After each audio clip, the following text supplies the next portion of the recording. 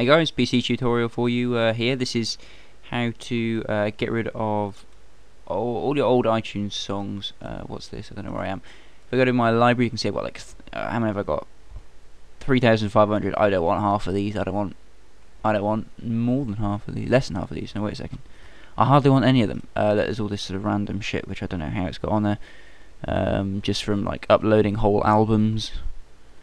And only wanting like 1 or 2 songs off of them. So this is how to get rid of all that. Basically, I'm just going to maximize this for a start. And for some reason I can't get rid of that. How do I get rid of that? Haha. Right, first thing you want to do here is you want to go to File, New Smart Playlist, and match the following rule. Ticked is true. Okay. Click OK, and you want to make sure live updating's cool also. So ticked songs. In here, this will put everything that has got a little tick on it. And for example, I don't know why that is in here. I don't want that on my iPod, so I will untick it and it will go away.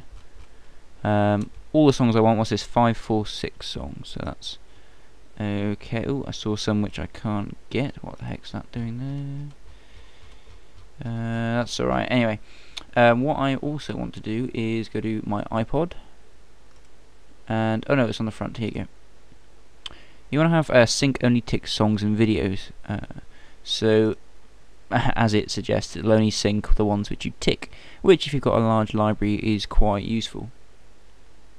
Anyway, back to getting rid of the old songs. Say you've selected every song which you want to get rid of all of the old ones.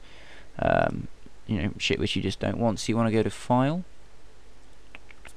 another Smart Playlist, sorry.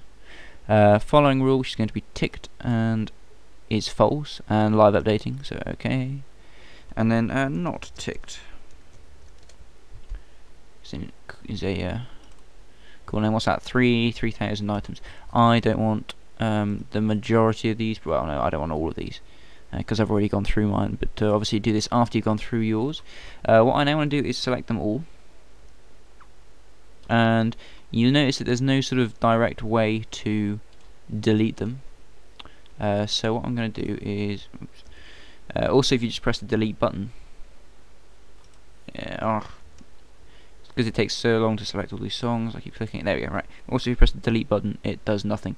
So what I'm going to do is hold Shift and then delete. That's the button above Control and below caps locks, the one which turns it, typing into capitals when you hold it in. And yeah, I want to remove them from my library. If you want to keep them or delete them, your choice. I'm going to remove. So yeah, that's pretty much how to do it. That's all I was going to show you. So whilst that's deleting, I'll just sort of plug in a bit of there we go. Right, I'm going to go to my channel, and what I would like you guys to do is to, if you're watching this, just spend 30 seconds coming to my channel over here, which will eventually scroll down.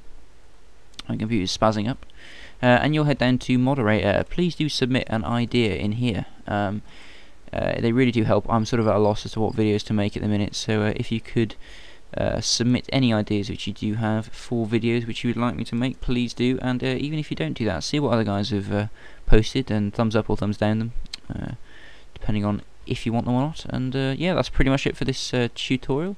This is going to take probably about 5 minutes for all my songs, so yeah, see you next time with another video.